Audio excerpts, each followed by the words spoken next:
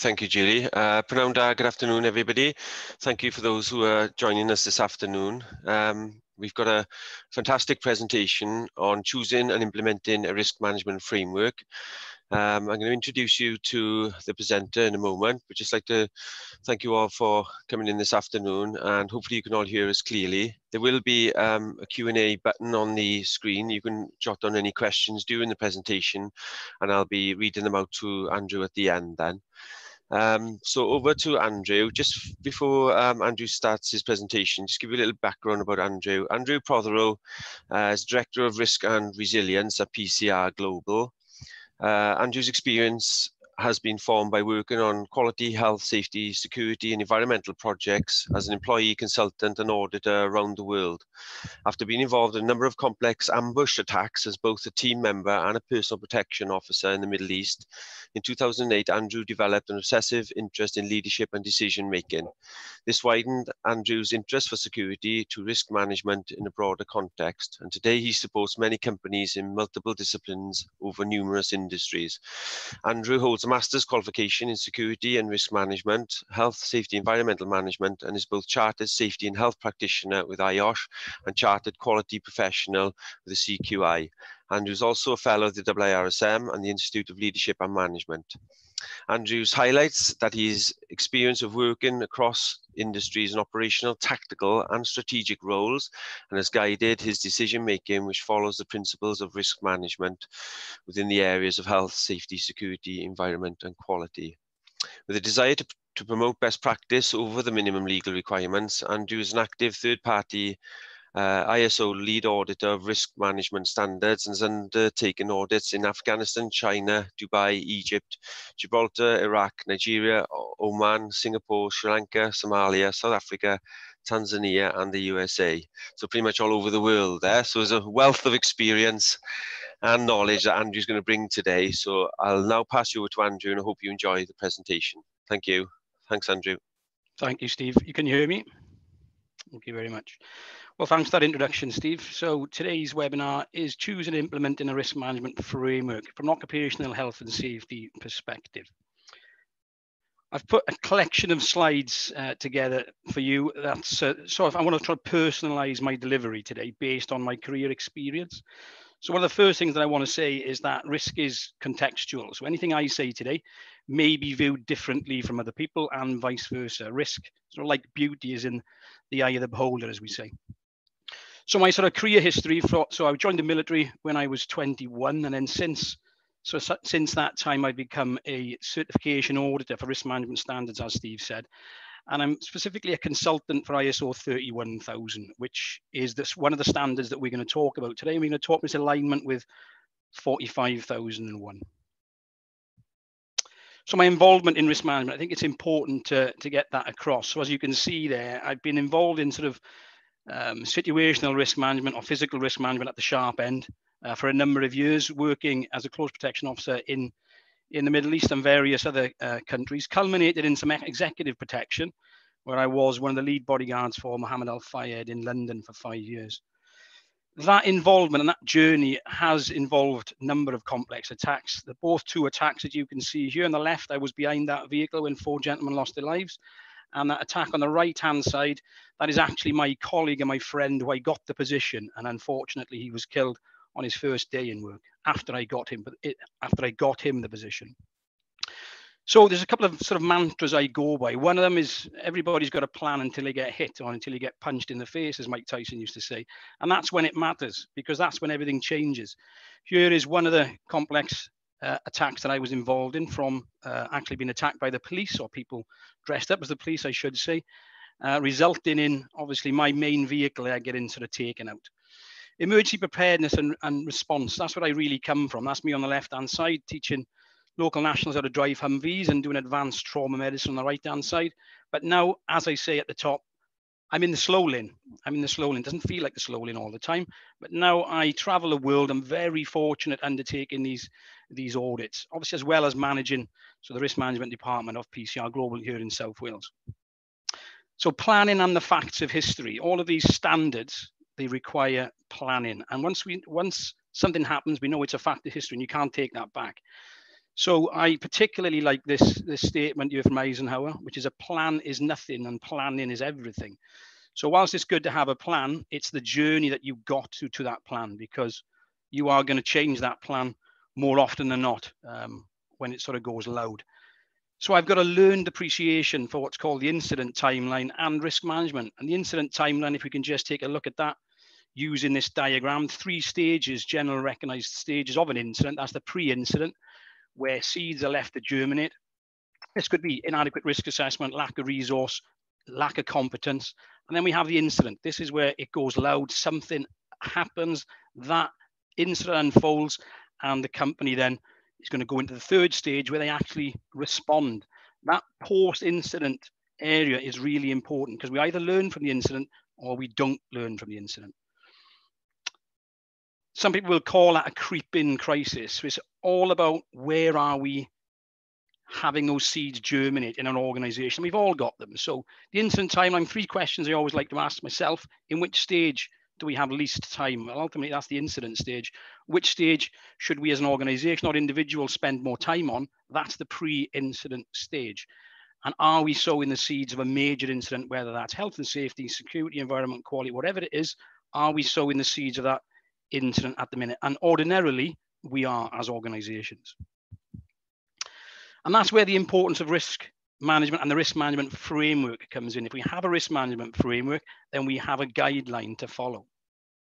And that leads us into part 1. So choosing the right risk management framework. And I'm going to come at it from a health and safety perspective with that comparison against ISO 31000-2018. Well, the health and safety reasons why we do this, it just stands out. I mean, we can argue about these figures. These figures get published, but we can see there that there's the health, safety and welfare in work of people within United Kingdom needs more protection. That's what we are all here to do. And that's where we need that framework. So what is a risk management framework? Always a good place to start. The standard you can see on the right-hand side there, that's been with us since 2009, and not many people actually know about that. That's vocabulary for risk management. So when we look at that, according to that document, the risk management framework is a set of components. So these are elements that give us the foundations and also the organizational arrangements for designing, implementing, monitoring, reviewing, and controlling risk management. We have that first view there of what we probably most of us know about, which is that plan, do, check and act. If we're looking for a framework, is there a silver bullet? Is there a one size fits all? No, there's not. There's multiple risk disciplines, as we can see, from health and safety down to business continuity 22301, crisis management, emergency management, supply chain 28,000, quality, as we know. So there is not a silver bullet. Like I said, right at the start, it is very, very contextual. So from my learning is get the best framework you can, change it, make it fit your environment. Some general examples of risk management frameworks there: the recognizable HSG 65, which is the HSE's sort of recommended management system for health and safety. We have ISO 45001, as we can see there, the harmonized structure. ISO 31000 that we're going to talk about a little bit more. And we also have the Orange Book. So the Orange Book is the management of risk, the principles and concepts from the actual UK government. And usually not many people are actually aware of that. We've also got the COSO framework that comes from the US, and we've got sort of historical frameworks there from the Institute of Risk Management. So there are a number of frameworks out there. Choosing one, as I say, that needs to come down to the context. What does a framework need to be? Well, you can see there, usable across the disciplines, usable across industries, easy to understand, a trusted source, relatable. And if it can have international coverage, that's even better. Easy to understand is important for me there. I think my journey, which brought me sort of right back to the start, and risk management is about people. It's about engaging with people. It's about having plans. It's about basic management, actually. That's what it is about. So we need this to be relatable and easy to understand. This is where the Swiss Army knife comes in, and this is where I believe ISO 31000, the guidelines for managing risk. This is why, for me, after knowing the majority of these standards, I tend to come back to this standard. Ouch. So why aren't we just using 45001? This is the occupational health and safety management system. It's what it's designed for. So why aren't we just predominantly going to focus on that? So let's just have a quick look, a little deeper look at 45. So on the left-hand side, we've got 45. In the center, we got 45,003, which is a really good standard in 2021, psychological health and safety at work. And on the right-hand side, we've got a British standard, which is guidelines for the application. We've also got the number of British standards that support the ISO 45000 series. So now we can have a dip into these. According to 45, the purpose, and that's what we need to know, don't we? As practitioners, what is the purpose? What's our purpose? What are we doing day to day, week to week? The purpose of an occupational health and safety management system is to provide that framework. It's the framework for managing occupational health and safety risks and opportunities. If we change 45 with 14, we have environmental. 9, we have quality. 22.301, we have business continuity. So we can see it as a framework. You've got to get that into our minds. It's that concept. It is a framework for managing risk. On the right-hand side, we can see the harmonized structure, which is the old high-level structure: context, leadership, planning, support, operations, performance, evaluation, and improvement. As far as 45,001 goes, the difference there is clause 5, leadership and worker participation. So the purpose of 45,001, it is that framework, and we can see the framework on the right-hand side. Interestingly, while it does provide that framework, what it doesn't actually provide us is that clearly linked, when it's not clearly linked to the principles and process, and specifically for applying risk management. We can see on the right-hand side, we have the harmonized structure. It's a really good structure, but it doesn't, as I say, link back to those principles and also to the framework. So why don't we use 5002? This is another standard, a really good standard. It's a British standard, and this gives us guidelines for actually managing the risks and opportunities. This is a good standard, by the way. It's non-certifiable, but it's a good guideline. And if we look at the difference within this, unlike 45,001, it actually really does tell us about the different types of risks and opportunities. So in here, we really are talking about the risks to the management system. Remembering it's a system of collection of interacting policies, procedures, and importantly, activities. So this standard, this British standard, is good, but yet again, it doesn't give us that clear link to the framework, the principles, and a process for applying risk management. And this is where 31,000 is going to come into this. So we could say to ourselves, but 31 doesn't follow the ISO harmonized structure. Does that really matter? Well, if we were to look at published document ISO IWA 31/2020, this is actually a guideline for using 31,000 within management systems. So it gives us that little guide. When we look at it, it does look quite complicated. Takes a little bit of time to get used to. All that is a mapping exercise. It's a mapping exercise from ISO 31,000 on the left-hand side principles to the high-level clauses, as we can see from the harmonized structure, context, leadership. If you had this document, it would become a little bit more clearer. But once you've got to realize difference, you would then go back to the logical understanding, because it is really logical. This gives us probably the clearest understanding of what 31,000 is. This is the big three. On the left-hand side, we have the principles. In the center, we have the framework. And on the right-hand side, in the blue box, we have that risk management process. That is the process that I'm talking about. That is the process I myself personally take out and I apply that, whether it's HR, no matter what it is, I apply that process, that 6-step process. It's really, really interesting. On the left-hand side, these are the principles: integration, structured, comprehensive. As we can read through them, we can see here in the center, we actually have that value creation and protection as well, which is really, really important. So let's focus now on that risk management process. So what am I saying? ISO 45001 has a high-level structure. We know that, the harmonized structure. ISO 31,000 has the big three, one of them being this process. This process is really, really important. If you can just imagine from any health and safety perspective about managing health and safety risks, do we need communication and consultation? Yes, we do. Without that, it's going to fall down. The biggest difference between the two is that consultation involves feedback. Remembering a risk management process or any management process is about people first. And if we don't consult with people, if we sit in our bedrooms or sit in our home offices, if we don't involve people, if we're off on a jolly on our own, we are going to miss that all important feedback. Communication, top down, bottom up, middle out. We can call it what we want, communication, but consultation is the critical area there. Let's have another look. What's number 2? The scope, context, and criteria. What that's telling us in this standard is we look at the scope. Where is it covering? What are we covering? Projects, programs, disciplines, companies? What is it? Is it falls from height? Is it hand-arm vibration? Is it maritime security operators offshore? That's what we've got to work out. That will give us our context. That will give us our criteria. The criteria is the risk management criteria. If it's hand-arm vibration, part of that criteria, we know it's going to be L140. We know there's going to be lots of guidance that we've got to hit that criteria, which then we can move into the actual risk assessment process. If you're new to this standard, you will recognize that this risk assessment process is different to what we're generally used to seeing in the health and safety world, the 5 steps, as the HSE would recommend.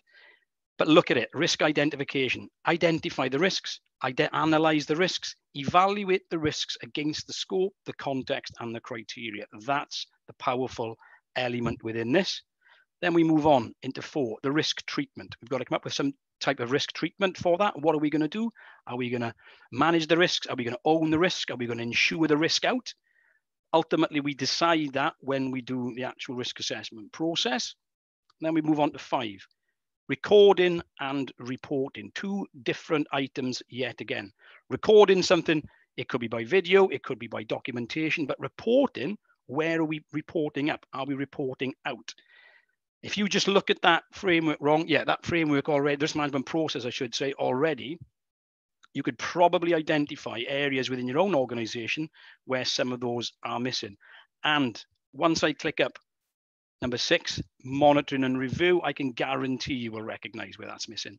Monitoring is a discipline. It has to be done regularly. Review is a discipline. It's different to monitoring. When we're doing that review, we are collecting, we're gathering all that information, all that analyzed information, all the feedback from consultation, and we are reviewing it as a disciplined exercise. Management is disciplined. Risk management should be more disciplined. So there we have ISO 31000, the risk management process, the all-important process. That isn't the framework that we're talking about. That is just the process which is part of the framework. And it's an iterative process. That means it can start anywhere. We know full well we could do a review and that's give us our entry point into the process. It's not 1, 2, 3, 4, 5, 6, start again. It can be from scratch, but ultimately, once you start ongoing, then you can join it at any stage. A quick look at the history. So why is this standard so good? On the left-hand side there, 1995. That's the first iteration of 31000. When we look through it, if we look under section 1, we've got the scope. We can recognize that from what we just looked at. Section 2, the purpose, the policy, and management review. Actually mentions management review, which we recognize from the ISO standards. Section 3, the main elements, and then section 4, we are now looking at what is now the risk, 6 steps of the risk management process. The context, identification, analysis, treatment, monitoring, and review. Recording and reporting, we could notice, is not there. In the center, we have the 1999 iteration, and then on the right-hand side, we have the 2004 iteration. It then became, in 2009, ISO 31000. And ISO 31000 2018 is the newest version of the standard. It's got a number of supporting guidelines as well, and other standards. We can see on the left-hand side, you can download that online because it's so old now, you can just find it online. Code of practice and guidance for the implementation. All we would have to bear in mind there, that's the 2011, and talks about the 2009 version, not the 2018 version. A very good document, PDISO TR 31004. That's quite a large document. Again, it guides us on the implementation of 31000. And probably one of the least known, but I would say one of the most interesting standards, BSE NIEC 31010, risk assessment techniques. So there's multiple techniques. I think it's about 43 techniques in there. And if you think about a standard organization, they're going to have probably a 5x5 or a 3x3 matrix. And that's probably the only way they think they manage risk. If you go into that document, you will see multiple other methods. So what did we choose to help us implement? We chose, I should say, ISO 31000, risk management guidelines. That is the choice. But we can, as I said at the start, take from other methods as well. We can learn from other methods. Don't be shy of taking those techniques because risk is contextual, as we say. Back to the orange book. If we look on the right-hand side, continual improvement is in the middle. Plan, do, check, act. Continual improvement. We've got risk treatment, monitoring, reporting, risk identification. Some of the different wording in there, we've got 12 o'clock, we've got governance and leadership. Governance is really important. Governance, assurance. It is that top level taking control. Many organizations, whilst they'll have a senior management structure, they actually will have weak governance. They're all expecting somebody else to do it. Integration is important. That's the same for any risk management standard. We should integrate it across all business processes. And what I like about this one, again, it talks about collaboration. That is that communication, consultation, and involvement. We have to involve all of our staff where we can, all of our senior leadership team where we can. We can't do this on our own. We are going nowhere if we try to do it on our own. So what else can we take from the orange book? Risk escalation, consolidation, and aggregation as well. What can we borrow? Department level risk assessment. At your own all organizations will have various departments. They'll certainly have strategic, tactical, and operational concepts. What can we borrow? Department level risk assessment. So that can be done, as it says, the department level. Consolidated enterprise risks. So we could have that overarching risk assessment that covers the whole organization. That includes internal, external. It includes our stakeholders. Slightly leading into supplier risk management, it is mentioned, and then the review of those principal risks. Back to the 6 steps of 31,000 risk management process. Remember, monitoring and review. Not enough people review. Risk and management is 2 separate words, remember. Management means that. It means managing. We can borrow this very good visual representation, a bow tie. Some people would recognize that at the bow tie. Look at the center, you can see the knot. That is the event. Look at the left, we've got the cause, and it moves into the event and moves into the consequence. When I was in Iraq, I used to use these quite a lot for bonnet briefs. What can we borrow? Definitely that, a bow tie approach, and also a visual representation as well.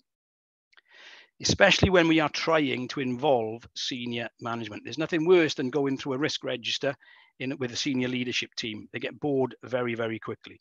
If we can do a couple of exercises, a couple of workshops, focusing with bow tie, it does really bring it out, and it gets that buy-in. That is what we're after, buy-in. We can also borrow this visual on the 3 lines of defense approach. Now, if you go anywhere on LinkedIn, you will have somebody knocking this down. If you go to the pub, you'll have somebody knocking you down for something. There's always somebody's going to have a different view.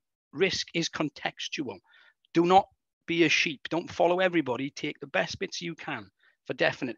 For me personally, when I apply that and I put that into organizations, I have done on numerous occasions, this is probably one of the best concepts at ISO audit. So when an ISO auditor then comes in, and you have the front line talking about the first line, you have the second line, which is going to be your security department, your health and safety department, your quality department, who are overseeing the first line, and then you have your third line. That is the concept of internal audit. And you can see the important part there, it is reaching past the senior management. So if you do have any blockers, and we do have blockers in organizations, of course we do, that internal audit should be set up to get the information right up to the top. So we can certainly borrow those. Some people will mention a 4th line of defense, and they will include your external auditing body in that. PCR Global, we actually act as that 4th line of defense for organizations because we go in and we review this. So we act as insurance. So we can certainly borrow that. Guidelines, ISO 31000 risk management guidelines, assigning organizations roles, authorities, responsibilities, and accountabilities. I put that slide in there. That is where the majority of this falls down. Look at the right-hand side. It is virtually the same. Too often, people don't understand their role. If we think of the 6 management system standards for stress, role is in there, change is in there, responsibilities, authorities. I really like that term there, authorities, because a lot of the time we're responsible, but we don't have the authority to change things. What else are we borrowing from the book? Risk categories. Very often, if you're purely doing health and safety, your risk categories might be, I don't know, working at height. We might have a hierarchy of control. But if you look at this from the left-hand side there, property risks. So risks arising from property deficiencies, we know that is a health and safety criteria. And also on the right-hand side, security risks. Especially with the protect duty, Martin's Law, slowly starting to come in. This is an important area. So risk categories, we're thinking health and safety risk management, we're utilizing 31,000 because it's wider, and we're taking something out of the Orange Book. So a little bit of a reflection there on part 1. So choosing a risk management framework, 31 is used in support of 45, in support of 14 and 9. 31,000 has those specific arrangements for that risk management. That's the principles, the framework, and the process. And it's also got those supporting standards that we looked at. Elements from other standards can be integrated. We did look at that also. So moving on to part 2. Part 1, we just had a look, an overarching look. We looked at 45,000, we looked at 31. We know we could use it in support. But then at some stage, we've got to implement it. This is probably the hardest part. And I can implement anything sat at this chair. I can implement something sat upstairs in my bedroom. But if I'm trying to implement something across an organization, even my own, I need involvement. Otherwise, I'm just shouting into an echo chamber. And it's my voice I'm going to hear coming back all the time. This is the most difficult part, implementing. And this is where the framework from 31,000 comes into its own. What is a framework? Decide where we are. Gap analysis, that's what we're going to look at. Apply a change management approach.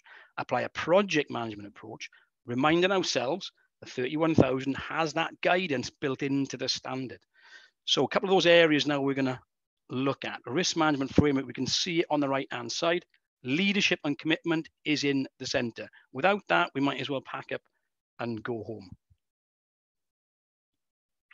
There's another look now, before we go into it, of the big 3, as I call them, the principles, the framework, and the process. That's the integration of these. Moving closer now into the actual framework itself. So leadership and commitment, we just mentioned it. Without that, we are getting nowhere. So we need a mandate, don't we? We need a mandate from the senior management team. We are going to undertake this process. People are going to be assigned. Timelines are going to be assigned. Roles and responsibilities are going to be assigned, and integration. We're going to integrate this, like we said earlier on, across all departments, if and when we can. Really important. Same for health and safety, as we'll see in a moment.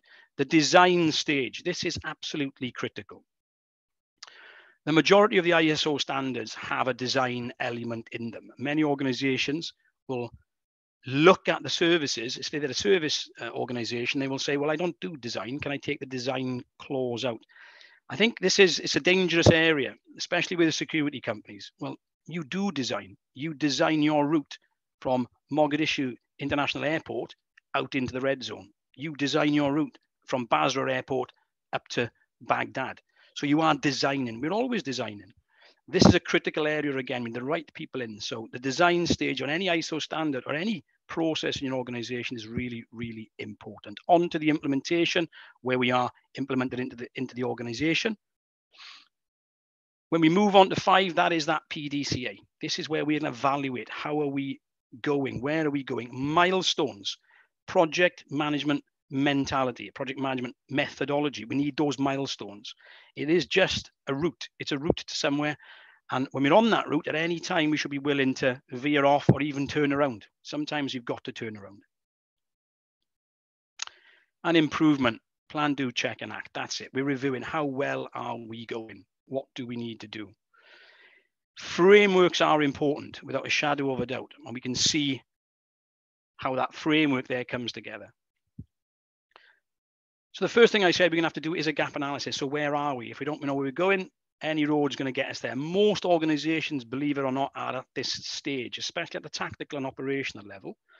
The directors, the CEOs, COOs, CAOs, whatever they want to call themselves, are generally, they know where they're going, but it's not usually planned out and delivered lower down, so people who are actually steering the boat there actually know which direction we're going in. Really important. So that gap analysis, what we're going to look at when we do that. This is probably one of the strongest areas that PCR Global are involved in when we look at the technical detail. Core processes. Look at the core process. Look at across your projects and across your programs. We've got to do that gap analysis against core processes, projects, programs, and also against the 45,001 harmonized structure.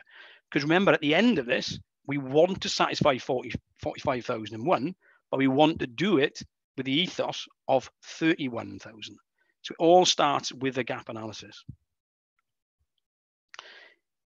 In considering the risk management context, we've really got three contexts in an organization: internal, external, and the risk management context, which overlaps definitely with the both of them. And it's going to be different for all organizations. The risk management context for PCR is different to your organizations. Unless there's any of my competitors on you, then we're going to be in the same. So where to apply, as we've just said, the core functions, projects, programs, and 45,001. So let's have a look at those core functions: operations, marketing, HR, finance, and then we have supporting functions at the bottom, usually purchasing, security, IT, health and safety, and always some type of facilities. If we understand our organization by understanding those depictions there and those four core functions and supporting functions, this is where we now know we have to apply that risk management process. That context I was just said is absolutely critical. This is the standard. This is what the standard tells us: the internal, external, and the risk management context. Let's look at that internal context for consideration. The vision, mission, and values of an organization. We need to know where we're going, but we've got to have values. We've got to have ethics as well, and everybody needs to be aligned with them. The organizational structure, roles, and accountabilities, like we said, strategy and objectives, and all the all-important culture, whether that's a risk management culture in this context, health and safety culture in other contexts, but really important. Our policies, standards, and guidelines don't always have to be written down, of course, but if you do codify them and you do get people to sign up for them, then at least you know you can go back and look at that mandated policy, standard, or guideline. Our capabilities and resource, continuously looking at who is doing our work for us. Do they need help? Do they need to go on additional course? Do they need internal training? Very, very important. Relationships, perceptions, values, again, the expectations of stakeholders. Everybody who uses PCR has an expectation. I have an expectation of IIRSM. IIRSM has an expectation of me delivering this today. Expectation is a big thing, and it's not nice to be let down when we've got expectations. Contractual relationships and commitments, they go without saying, don't they, but often overlooked. Interdependencies and interconnections. This is really that soft element of the internal context where you are relying on things. If you pull, it's like, is it Complunk or whatever it was, or Buckaroo, you pull something out and it all goes wrong. We just need to know what those interdependencies are. And we move into the external context, in which the organization, again, we're seeking, it's all about objectives. Pestle analysis, political, economic, social, technical, legal, environmental. At the international or regional level, or even at the project level, what is the external context? Very, very important. Again, networks and dependencies, again, contractual requirements, again, relationships. So there's a number of areas on the external context that do overlap. But we are realistically on the left-hand side there, 2100 hours, key drivers impacting our objectives. Risk management is all about managing objectives, about achieving our objectives, whether that's from a health and safety standpoint, security, environment, so on and so forth. What are the key drivers impacting them? Some people say, don't worry about your competitors, don't look at them. Of course you should look at your competitors, but of course you should look internally as well. Another model, Porter's 5 forces model, is a really good model. We haven't discussed it in here, but it just came into my mind. That really does look at the key drivers. And then we have that all important risk management context. We have to establish these with the internal and external. So it's critical. It really is critical. Let's look at that context now from a 45,001 perspective. Understanding the organization and its context. Is a written process required? No, from a 45,001 standpoint. You don't need to document it, but it's beneficial. We've got to consider those 3 contexts. We've got to consider a PESTLE and a SWOT. Remember that SWOT analysis, strengths, weaknesses, opportunities, and threats, is how we are doing against that PESTLE, you could put it that way. What are our strengths? Again, workshops. We should be doing workshops on this involving everybody. And then 4.2, understanding the needs and expectations of workers and interested parties. Considering those legal requirements, it's good to document our interested parties. And I like number 3 there that I've written in. A power and interest matrix for interested parties is really, really beneficial. If you sit down and you actually jot down the power and interest that organizations have over you, you will very quickly align where you need to be looking at to ensure that you achieve your own objectives. And also then the scope. The scope of the system is important. Go back to that scope, context, and criteria of the risk management process. Define where we are. So many people don't do this. That's why projects go wrong. Where are we going? Where are our boundaries? What's included, but importantly, what isn't included? We need to know that. Does the scope need to include or can be controlled, and what can be influenced? Yes, if it's 45,001. And then that 4.4 management system, that's the entirety when we look at the context clause, which is made up of 4 sub-clauses. It needs to follow PDCA, we've mentioned it, and we've got to demonstrate that continual improvement. So we've just compared the 31,000 and the 45,000 context, and they are very similar. Remember, we're looking at the application, the implementation of a risk management framework. We need to take certain approaches to this. Definitely a change management approach. A lot is written on change management. Not many organizations formalize a change management approach within their own businesses. They don't do it. Personally, if I'm working with an organization who is really interested in managing the risk, the quality, environmental, safety risks internally, we will have a formal management of change process.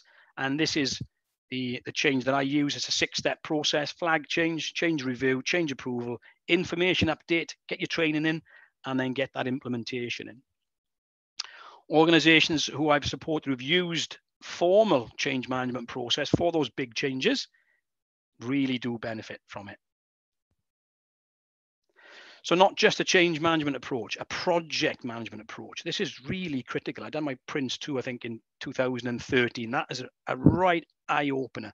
It's looking at those themes, those processes, and those principles from a project management perspective. There are multiple types of project management courses that we can do, but ultimately they do come back to the similar elements.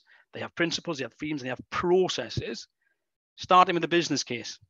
With a project owner, there's a quality theme throughout it, there's a risk theme throughout it, and they're all important, managed by stages. Managed by stages, milestones, like we said just now, about let's get to that service station, let's get to that next service station, let's get to that junction, then we can have a discussion. Are we going in the right direction? Really, really, really important. This is where companies do fall down. Risk classification. This is a really important area. We did sort of touch on it earlier on. If we look at the book on the right-hand side by Paul Hopkin there, he talks a lot about compliance, hazard, control, and opportunity risks. For health and safety, we're basically talking about those hazard risks. But ultimately, if you view your organization through lenses such as this, then it will make risk management easier. It'll make it more communicable internally. People will understand it more because we talk about it more. Bullet point 4, opportunity. That's that speculative risks. So risks do have, as we know, a threat and an opportunity. And there we go. We're borrowing again. Remember, it is contextual. We're not going to be given risk management, manage your company to success by numbers. Like we used to have those painting by numbers. We ain't going to get given that. We have to have the versatility. We have to be able to have the foresight to put this thing together, not in our bedrooms with everybody else. Really, really important for a framework. And that policy, that all important policy, we need the mandate from senior management, because that gives us the handrail, doesn't it? It gives us a handrail, direction. We look at the key stakeholders. What resources do we need? What risk criteria? Back to that classification. So there's a number of elements on there. Right at the bottom, how progress against the policy will be monitored, reviewed, reported, and communicated. Really important, that monitoring, that reviewing again, because we don't want to get too far down the M4 and we're looking back and thinking, do you know what, which junction was I supposed to get off at? We need to know where we're going, and it's really, really important to do that. Part 3, the final part. So personal application considerations through my own experience of dealing with organizations, and more recently in the last 4 years, applying some of these principles within PCR Global as well. So what hits home for me? Risk, leadership. This is all about leadership, and good leadership leads to discretionary effort. That's that extra mile. Aubrey Daniels, his sort of definition, discretionary effort is the level of effort people could give if they wanted to, but it's above and beyond the minimum requirements. And that discretionary effort, that go in the extra mile, we're only going to get that if people are bought in. So we were looking at our transformational leadership, when we're looking into people, our servant leadership, when we are actually leading to serve the people. Really, really important.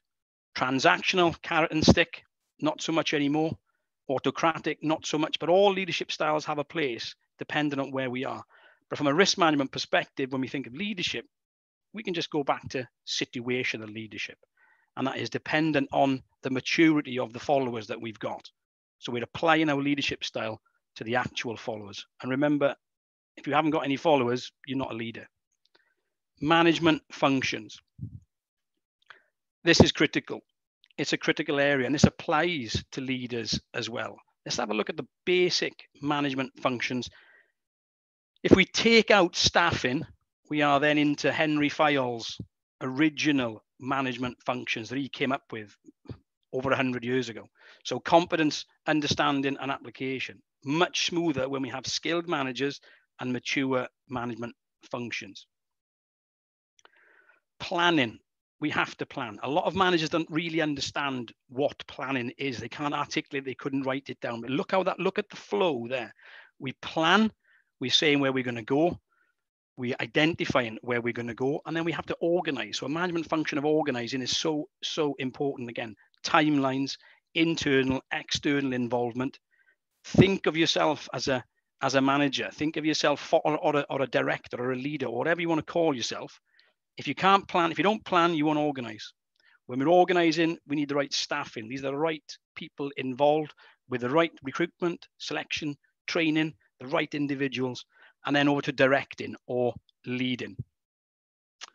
That takes us back a slide into Aubrey Daniels' discretionary effort. Which leadership style are we using? And then on to controlling. So controlling, it sounds quite negative, but it's not, is it? It's just making sure that is the actual review and the monitoring part. So management functions, your management team being skilled with mature understanding of how this all works will assist the implementation of a risk management framework. The line of sight. So the line of sight, again, is from my own personal experience. Some of you may remember this statement: there are known knowns, there are things we know we know.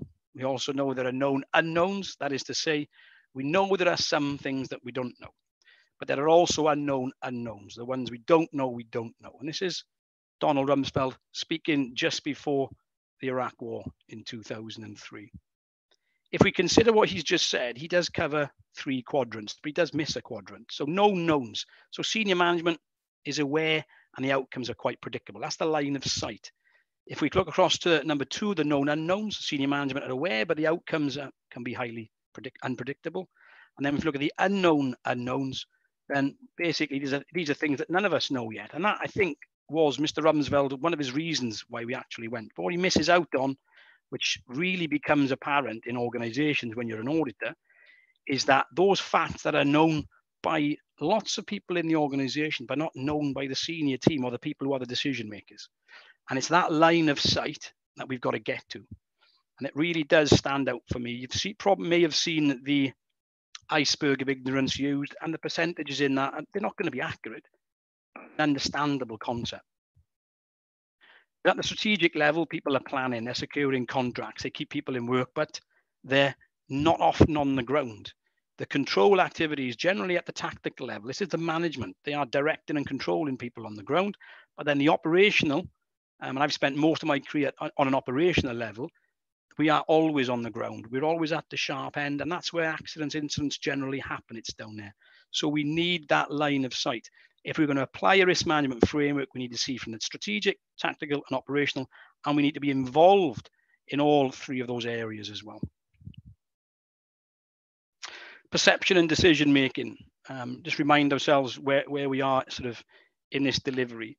These are what my experiences of where this goes bad or where this goes well. Perception and decision making. We've got to understand the decision making process of everybody within our organization and those outside the organization as well. The top-down psychological processes, the memory, knowledge, expectation, and experience, and the bottom-up as well, sight, sound, smell, touch, and taste. And they're going to meet in the middle, aren't they? They're going to meet in the middle.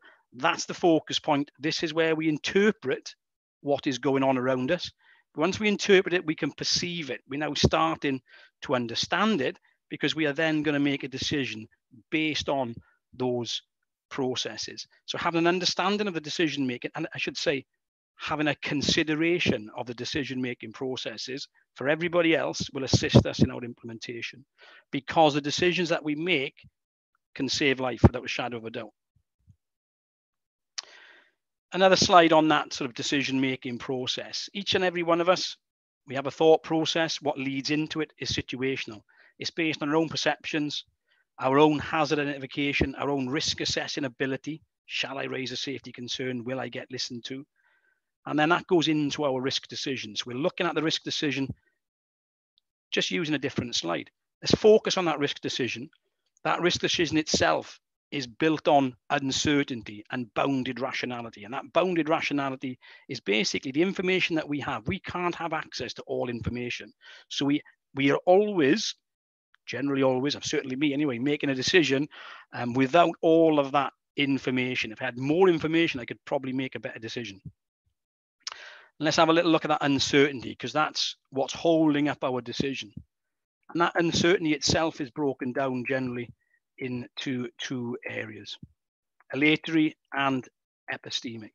Aleatory uncertainty is that more information cannot be gained. It matters not how deep we dig, we will not get any more information. And remember, one of the principles of risk management is that information. That's information history, information currently, and what we expect to happen in the future. And then we have that epistemic, where more information can be gained with further inquiry.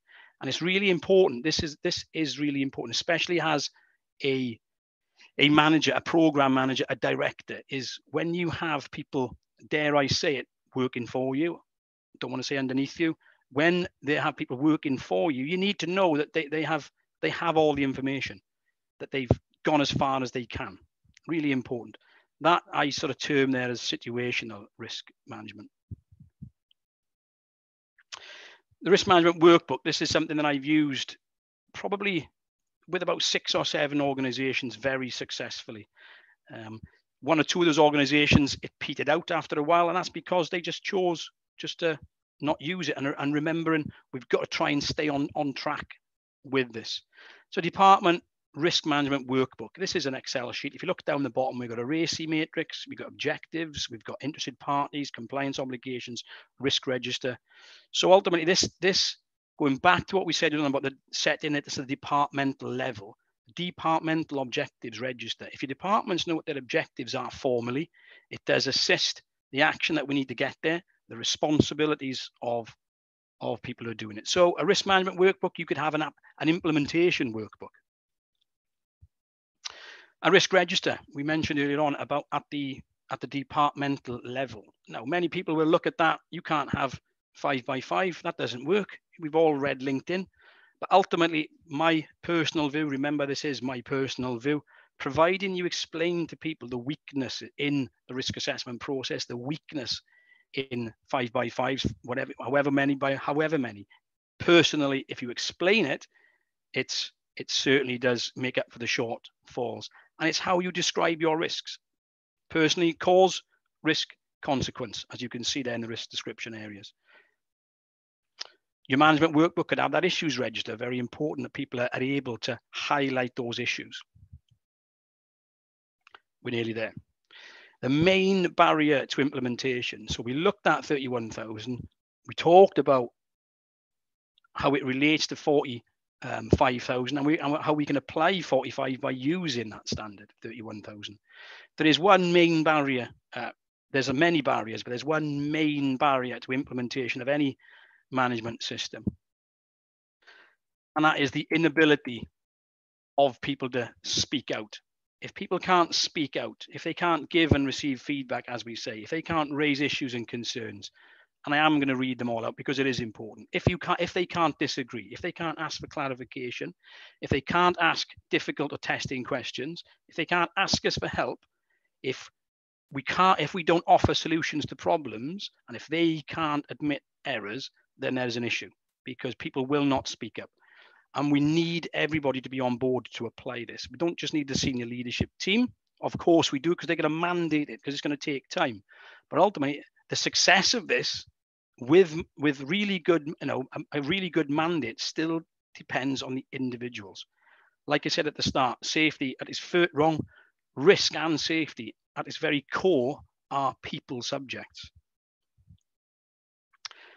So reflection and close. So 31,000 management standard, it does give us the big three, the principles, the framework, and it gives us a process for implementing a robust occupational health and safety risk management framework. It's certainly friends, it's best mates with 45,001.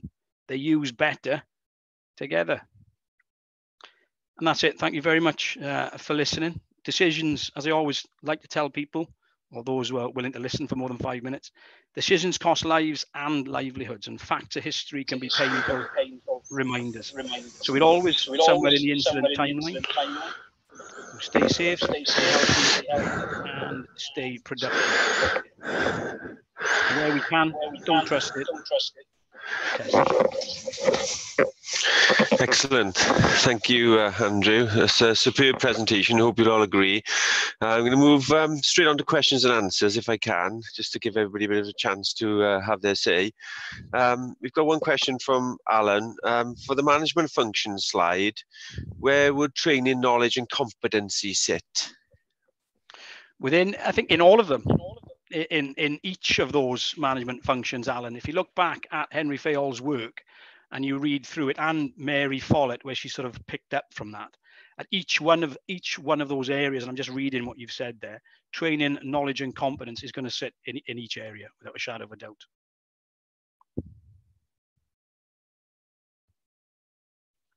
I can't hear you there, Steve, if you're speaking. Apologies. Yeah, if anybody else has got any other questions, they'd like to raise their hands or type it in the chat bar. We'll give you another minute or so to do that before we wrap things up. Just on your presentation, I had one question, if that's all right, Andrew. With regards to gap analysis, at the start of the process, you obviously need to know where you're at to know where you want to go, like you mentioned the process.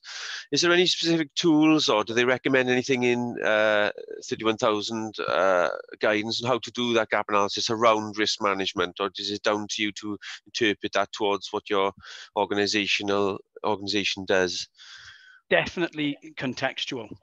And what we tend to find when we do a gap analysis, an organization will engage us. And when we go in, due to sort of our experience in the areas and what we've seen in other organizations, it generally leads to the senior management team thinking, do you know what, that might be an idea. That might be a better idea. So generally, though, the organization themselves is going to be to a particular standard usually. And dare I say it, a lot of the time it's because it's needed in a tender. There's not that many people wanting to apply 31,000 on its own. it's generally linked to a different standard, Steve. There we are, great.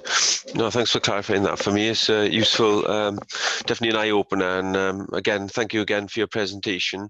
I had one other thing just to mention relating to the IIRSM Wales branch, that we've had a couple of people put their names forward to be committee members, which I'll be in touch with them shortly to try and boost our committee side of the Wales branch. And if anybody else is interested, please come forward and let me know either on LinkedIn or through the IIRSM Wales branch on the website. But if that's it from everybody else, I think. Thank you again, Andrew, for your presentation. Been brilliant speaker as always. I'll catch up with you soon, and thanks everyone for attending today. So all the best. Diolch yn Thank you, fawr. Steve. Thank you, everybody. Diolch yn Thank fawr. you.